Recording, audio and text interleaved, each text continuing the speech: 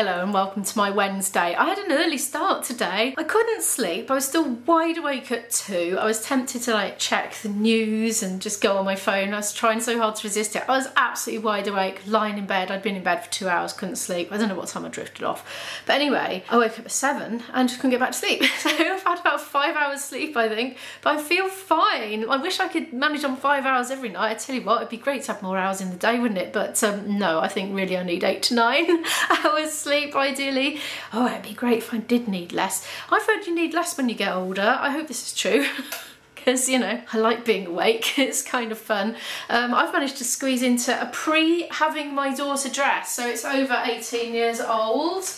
Oh, one of my lights has just gone out. Excuse me. But anyway, what was I saying? I can't even remember now. Oh yeah, I woke up really, really early, but it's good. I've got lots done. I've run out of, can you believe, I went to Tesco's yesterday. Didn't buy decaffeinated ground coffee, did I? Because I thought I had a cupboard full, but I opened up and it was all the different sorts. It was the sort with caffeine in, which of course I don't get through very quickly.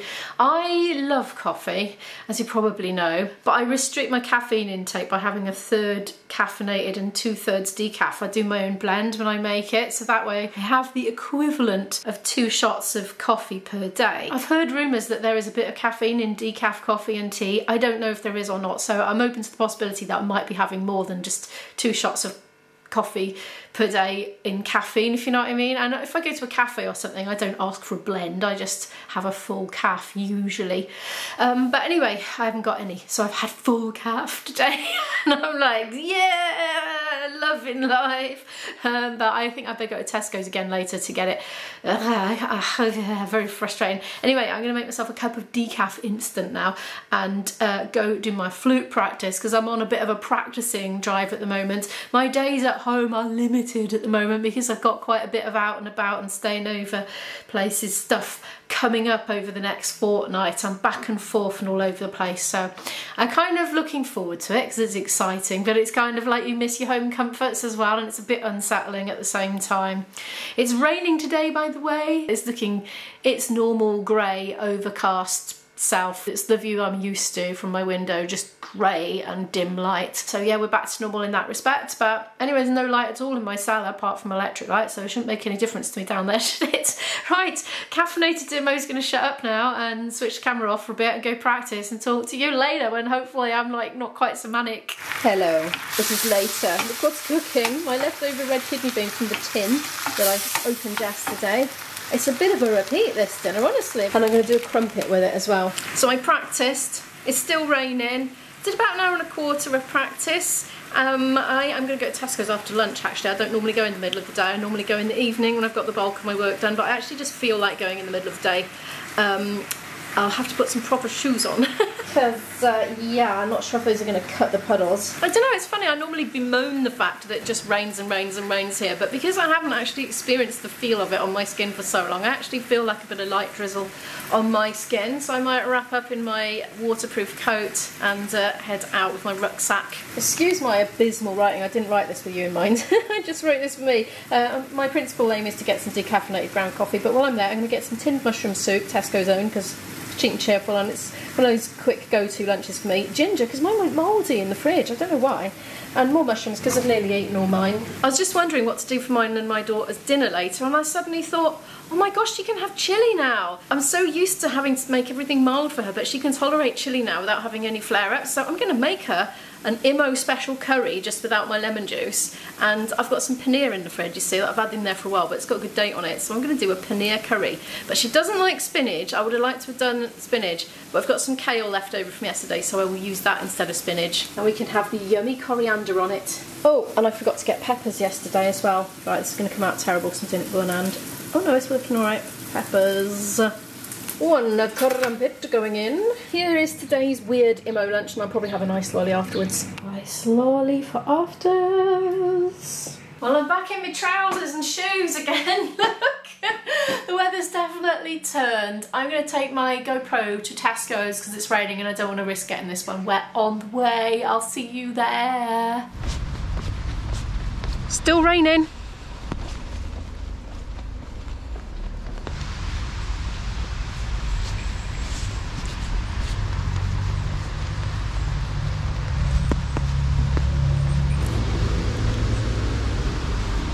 I'm reminded a little bit of autumn actually. There's a smell of wood smoke in the air coming from somebody's house. And there's some kind of nostalgic, pleasant quality to it. What have we got here? An abandoned ironing board. So here's a question for you, viewers. Ragwort. What's the score with ragwort these days? This is ragwort, by the way. These yellow flowers. They're favoured by the cinnabar moth. They love them. Now, when I was a kid, I was told that they're poisonous to horses, and I remember pulling them up in a field where my uncle's horse lived. And I remember the council used to deal with them. They used to seem to weed them a lot, and you hardly ever saw any for quite a while. But now they seem to be back again, so I wonder if they've been like reclassified as less toxic or something. Any ideas? How bad is ragwort? I think I might have just made a faux pas. 135 for these peppers. Yeah, told a bloke I thought he was a mannequin because he was standing so still. I don't think he was that amused. Anyway, I meant it nicely. Oh look, 85p for these with a club card. I have a club card, of course. Hey, hang on, these look like they might be a bit of a cheaper option peppers wise. I do like the green ones though. That's 375 grams. Oh, that's 600 grams. That's a no-brainer. Right, I'm going to do a swap. I'm going to have the one with the green one. They don't normally come at this time of day, but there seem to be quite a lot of bargains. Now, the problem with them being in that packaging is I can't feel them to see if they're soft. It says ripen at home, so presumably not. Been having some bad experience with the ripen at home things lately. They just haven't been ripening, and it's an expensive way to make compost, really. They've kind of gone off before they've gone ripe. Avocados seem to be the worst culprit, so that's hard. So, knowing my luck now, that will go off before it goes soft. This is what seems to keep happening. So I should put this pack of 3 back. It goes there. See, that was 145 for the bigger packet, and that was 135. So for 10p, you get quite a lot more. The vine tomatoes are reduced as well. 98 pence down from 125. It's not a huge reduction. They look nice though, and they're quite nice and soft and ready to eat soon. I'm going to have them. I'm having a quick look in the chilled reduced to clear. They've got kefir yogurts, 138 for 4. Yeah, I might go for that actually. I think that sushi is still expensive, £2.8 for a little mouthful like that. I mean, if I was, you know, looking for food on the go. Oh, £1.4, I thought it was 4 pence. No, we'll leave that. Oh, what's this? £2.1, see, that's still quite a lot. I am an old fussy pants, and I. Soup. I'm looking for mushroom soup. Oh, here it is, 75p. I'm sure that used to be a fraction of that price. I'm not going to get loads because I'm carrying it on my back. I will get 2 for now. The problem with me nipping out in the day, in the working days, I don't want to go back because I enjoy being out too much, but I'm better get a move on, and I. There we are, that was the main thing I came for. £2.80 for decaffeinated coffee. I'm gonna have a sneaky look back at the reduced to clear section where the fruit and veg was, because somebody was there pricing things up. And so I thought I'd go back and have a sneaky look. Wow, now that is bountiful and bulging, and it looks very, very tidy, but not for long, so I think people are going to rummage through it. I probably won't rummage myself. 69p. That's pretty good value for blueberries, though I do have a load of frozen blueberries, so I won't get them. Baby potatoes, £1.2. Nah. 138 for strawberries. We have strawberries already. And 40 for a little mix. Oh, I'll think about it, maybe. I would have got these, but the label is actually, like, the yellow stickers stuck over the ingredients, and I'm a bit worried about nuts, so I'm going to leave those. Right, that's it, I'm off. Going to go back and do some work again. Dishwasher users, do you get that sinking feeling when you realise that something has obstructed the blade? Oh, look, over there. Do you see what I see? Bit of chopping board sticking out the bottom. That's as dry as a bone. Should I be worried? That's going to have to go through again, isn't it? Put it up that way. Stay. I'm sure I'm not supposed to touch those dishwasher tablets. Right, I am going to do a little bit of washing up. Got a little bit here. And put the shopping away. Make myself a cup of tea and go down in the cellar again and do another hour of practice. Sometimes I feel a bit like the vlogger equivalent of a cracked record on this channel, with all the things I do over and over and over, but it's the same for all of us, isn't it? We have things we have to do over and over, like put the shopping away.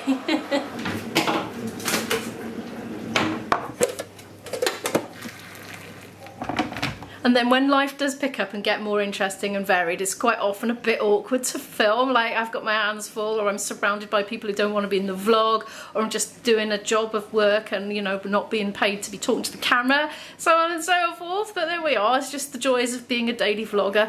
I am going to make that tea now, and I'm going to speak to you when I've finished my second lot of practice today. Hello, it's now 6:30 in the evening. I've been sitting here at my desk editing, and I'm currently having a little bit of a ponder about my flute mic, actually. Now, this is a Myers Featherlight flute pickup. Well, it's a mic. I don't know why it's called a pickup, because a pickup's different to a mic, because a pickup picks up resonance through the body of the instrument, as far as I'm aware. Do tell me if I've got that wrong. I think that's what it is, whereas a mic picks up vibrations through the air. The sound quality on it's great, but there's 2 points of problem area. One is, oh, let's just put this down. Right, you're on my knees. One is this itself. It's not very grippy, so it can slip about like that. And this itself also, oh, I've wedged it in quite hard now, but it can swivel back and forth a bit and even fall out, you see. Are we in focus? Here we are now. This part here threads through the Velcro. See, like that. So this goes on and it kind of secures, and then that threads through, and then that clips into that. But it keeps thrashing about, poking me up the nostrils, and I'm playing away and someone says, I can't hear you, and I realise the whole thing's pointing down. And I have another problem with it as well, because when I had my other flute mic, the Velcro strap was just so much easier to attach and detach from the flute that I could stick it on my whistle if I needed to play my whistle in the gig, so I could swap between the two really easily, whereas this, it's just not happening. So I've been playing the whistle and my great big tenor recorder into the standing microphone, which is a bit inconvenient because I can't look around, I can't move my head, I'm completely tethered. I can't make eye contact with the rest of the band. I just can't look at people in the audience as easily. Like, I'm just, my eyes are moving but my head's still, you know, and I hate that. And I get a stiff neck. So I was going to see if I could think of something to be a solution. I found some Velcro, but this again is like quite a slippery Velcro. I think we need something that's going to grip to the instrument better. This is Velcro as well, but it's like sewing Velcro, it's not adhesive. I don't know if that's going to do it. In addition to that, I found a couple of just Velcro things as well. Got a lot of Velcro going on here. Now I found these rubber knobbles. B gave me these. He thought they were brilliant, then he realised they were no use for anything. He thought originally, I think, that you put them on the bottom of things when you don't want them to scratch by being put down on the floor, for example, a speaker. But they're so weak they just come off. Apparently, all that one's falling off now. Yeah, the sticky's not that good. They're probably a bit old by now. I don't think I'm going to use the rubber knobbles. I was wondering about this. Yeah, maybe. But I don't want to actually stick anything permanent to any of my instruments, so I don't know. I just ran downstairs to the cellar to get my old mic. This is broken, I've kept it, but the strap design is much better. So that just goes through there, goes onto your instrument, and then straps around like that. Obviously that's going to be too small for a recorder. It worked for the whistle, so I'm wondering whether to just try and get this out and put the other one in and stick it down again and just use it. I could probably extend it for the recorder, maybe with another bit of Velcro. Would that work? No, because it's round the wrong way. Yeah, that might. Right, let me have a think. Well, look, I've done it. I've done it. That was quite a feat of fiddling about. I have to say that was incredibly sticky glue in there. That's a lot more secure now. I don't think that's going to be whipping around and sticking up my nostril mid-jig. Good. And to be fair, that was a very simply designed strap. So if I couldn't have got it out, I think I could have found something like that. Simple rectangle there and a bit of Velcro. Hopefully I didn't break the mic. You should see what happened to the old one. Yeah, that's the remains of the old mic. It kind of disintegrated in the process of trying to extract it. It's so sticky. Anyway, yeah, I'm pleased with that. I do hope I haven't broken it though, but I was very careful. This could work, but it's a bit of a faff. It definitely has to be on that side so it's not getting in the way of my fingers.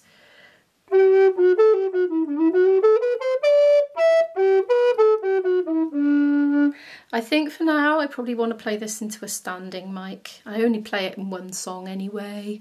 I think I can live. That's just going to be too much hassle to attach a second bit of Velcro just for the sake of sticking onto the instrument.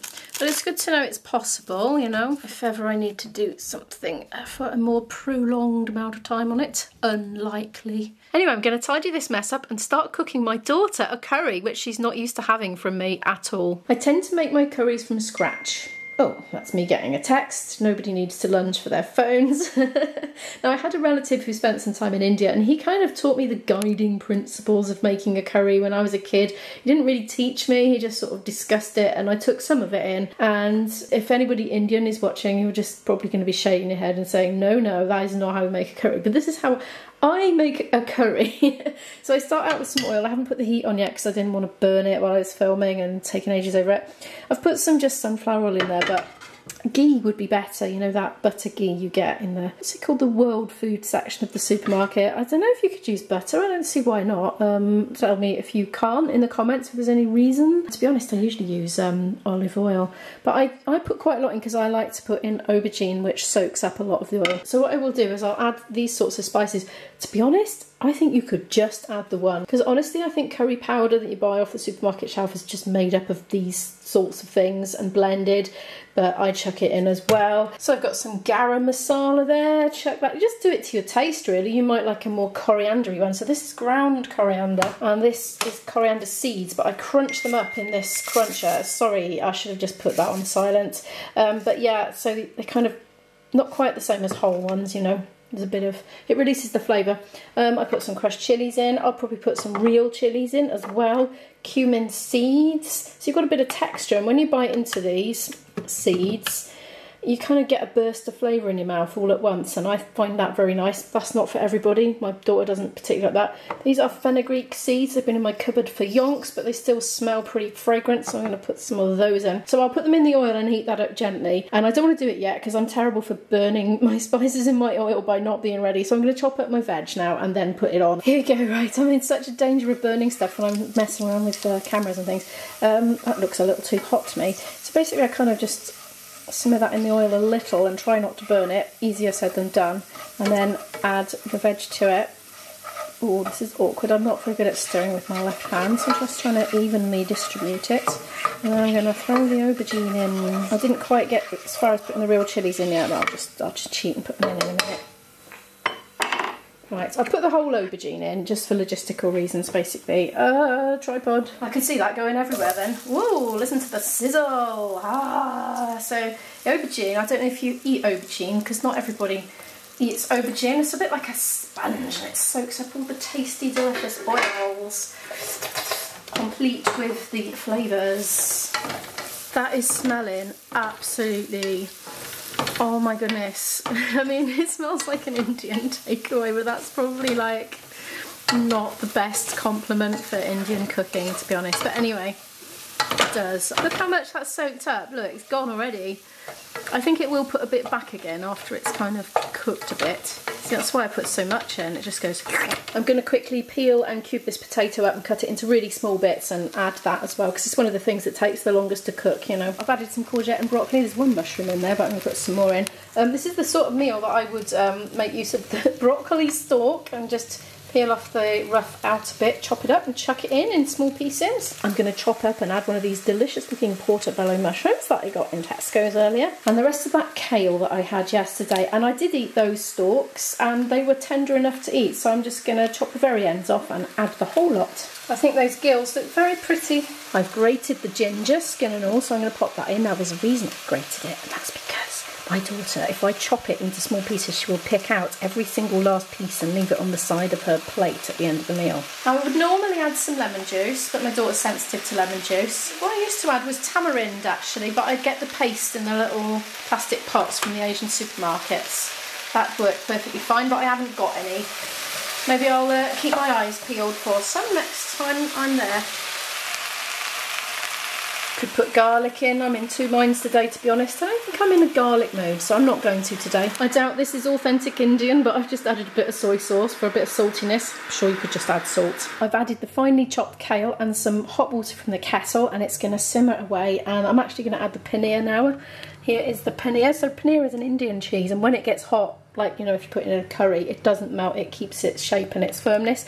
I usually use halloumi, to be honest, when I'm doing a curry, because I can't normally get hold of paneer, but my Tesco's had some, so I'm going to. Paneer has a much milder and less salty taste than halloumi. I would normally add a tin of lentils, but honestly we got so much, it's just going to bulk it out even more. But lentils, green lentils from a tin, delicious. The reason I have the tin is because I like to be impulsive and cook what I feel like cooking rather than planning. But if you were a planner, you could soak your lentils overnight the night before, you know, non-tinned ones, probably a bit more economical. I'm absolutely loving how this is just gliding. I think I'm cutting it too thin really, but look at that, so smooth. I've just had a little nibble. Oh, I love the feel of the way that's gliding through. I don't know, it's like interesting, nice vibrations. I noticed these things. Right, I'm going to do that. Oh, that's mushroom. Don't panic. It's a mushroom gill. I've been eating this raw and oh my gosh, it's so delicious.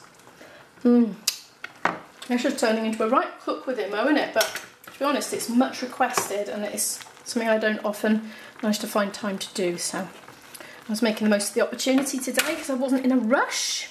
So I'm just gonna, yeah, let that simmer. I think I'm getting stuff on the camera. So it's coming squirting out. Yeah, I'm gonna cover this and let it simmer. I usually put a stock cube in as well, to be honest. But I think that might be overkill. But do you know what? I think I'm gonna do it anyway. Don't tell anyone. I just like a lot of flavour. I'm gonna leave that for about half an hour, but I will come and check on it and maybe, I don't know, turn it up and down. This has actually had about 40 minutes simmering away now. I think I wish I'd have taken the lid off a little sooner because it's a bit watery.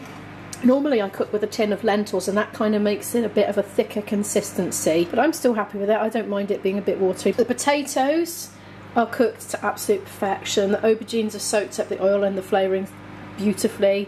The broccoli is melt in the mouth. And yeah, just really nice. And there's our microwave just dinged. I always do my rice in the microwave. Anyway, we're going to really enjoy that together now. Thank you so much for watching this video. Please give it a like if you happen to like it. Subscribe down below to watch more videos from me. And I'll see you in the next video. Bye!